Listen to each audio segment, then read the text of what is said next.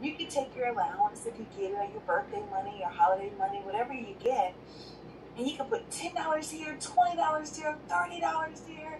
You don't have to purchase a full share. It's the coolest thing ever. You can purchase a portion of those company shares and still be an investor, okay? Now, guys, I tell you, this is the smartest way to gain a lot of wealth. Because if you start investing early, you set some lifetime goals for yourself, guys, because think about it. You guys are 10 years old. If you say, Mom and Dad, look, we're going to invest for the next 8 years for me, by the time you're 18, the possibilities, they're endless. You can really be having a lot of money in your investments.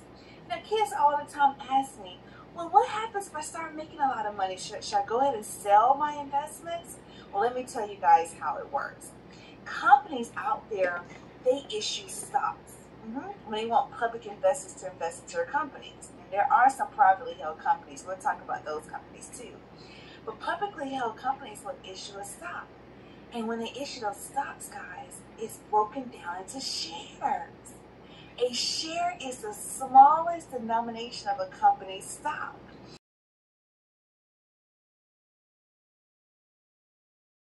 Guys, you're probably wondering, well, what's a ticker, Dr. Gretchen? Well, a ticker is a symbol, initial, or abbreviation of a company's stock, okay? Every company has one. The ticker for McDonald's is MCD. Now, when you get into the stock market game and on your own leisure time that I'll show you a little bit later, you're going to be using these tickers to make your investment. Well, here's the ticker for McDonald's. It's MCD. Really cool. And this is the price of McDonald's, $259.52. Well, the market closed yesterday, guys, I tell you. And it closed with a negative. See that in red? We don't like to see the red, do we? I know. We're going to talk about the bull and the bear market in just a moment. But it closed 56 cents less than it did the day before. So let me show you what the chart reads. Right here is the previous day's closing.